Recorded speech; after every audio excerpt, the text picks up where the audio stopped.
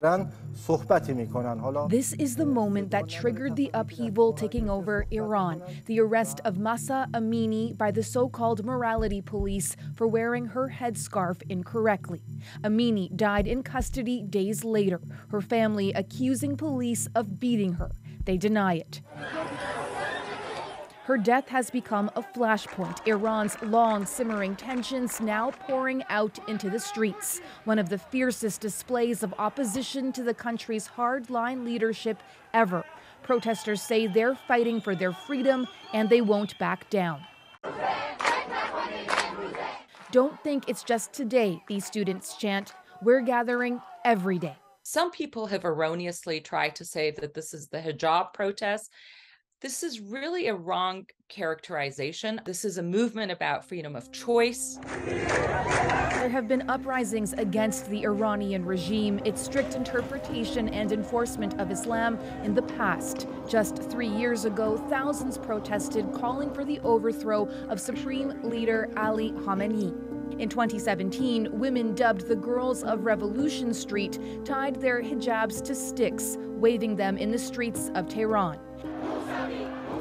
And in 2009, it was the Green Movement, or Persian Spring, a mass protest against then-President Mahmoud Ahmadinejad. None have loosened the grips of Iran's clerical rulers in charge of the country since the Islamic Revolution of 1979.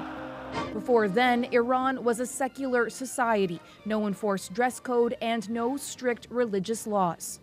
Professor Shahrzad Mojab was a women's activist in Tehran in the early days of hardline clerical rule. Is this moment a tipping point, do you think? I hope it is. There has been a massive cultural political change that I think that it would be difficult to sort of return to what it was in the past. Mojab and others point to how widespread these protests are, how they're bringing together different groups of society angry at the country's leaders and suffering in an economy hobbled by sanctions. Consider this video, dozens of drivers honking in solidarity with student protesters as security forces raided the campus of their university. Here's a situation where, frankly, people of different ages, generations, backgrounds, political persuasions, have really come together, and they've remained unified over the broader consensus of needing to reclaim Iran and to reclaim a free and tolerant Iran. The regime is fighting back. Dozens have been killed in the clashes, a number likely to rise. Still, there is hope that this time, change may come. Ellen Morrow, CBC News, Toronto.